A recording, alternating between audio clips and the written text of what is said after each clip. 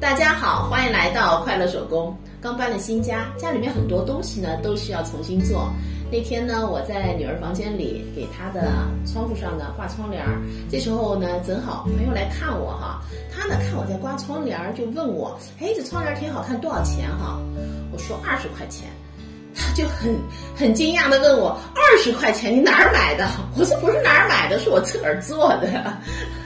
然后他又问我，他说，你这窗帘上的褶子是怎么做出来的？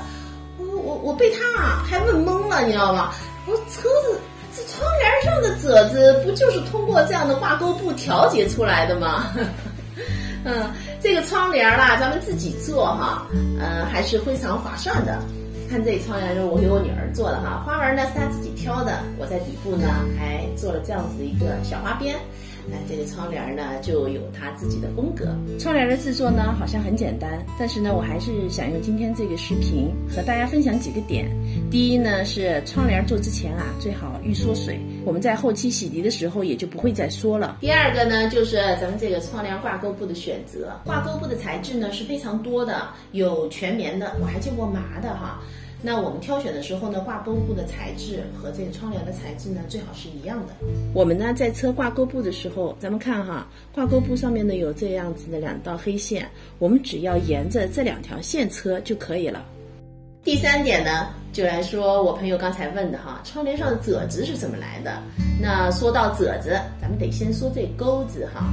市面上像这样的钩子，质量呢都是参差不齐的，咱们得挑质量稍微好一点的，因为质量差的话，它这个材料会用得非常细，像这样子一掰开，它就容易断。首先呢，我们把挂钩像这样子掰开，然后每间隔一个槽，插入一根铁丝。插好以后呢，我们再把这个钩子给复位哈，不然的话容易往外掉。好，这样子呢，咱们褶子就收好了。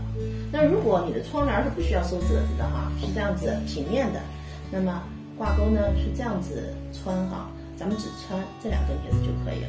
如果你的褶子像大一点的话，那我们呢就间隔2个槽，穿入一根铁丝，这是2个槽的哈间隔，那比这个1个槽的呢就明显褶子就大了很多。收褶子的窗帘面料的宽度呢是咱们窗户的宽度1.5倍。